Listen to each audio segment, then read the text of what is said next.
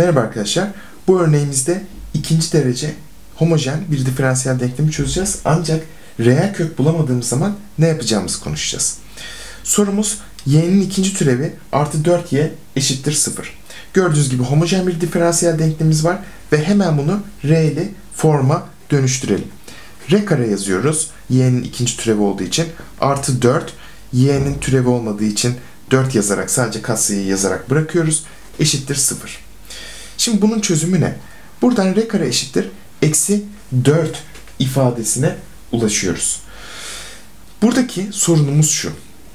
Reel sayılar içerisinde düşündüğümüzde hiçbir reel sayının karesi negatif değildir.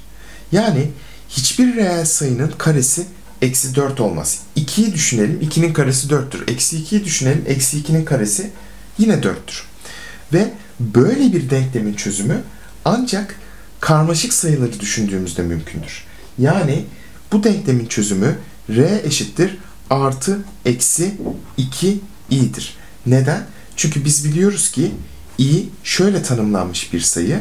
i'nin karesi eksi 1.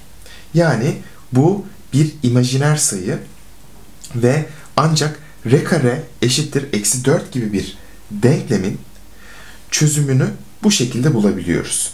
Yani şöyle düşünün. 2i'nin karesi, i'nin karesi eksi 1 olduğu için 2i'nin karesi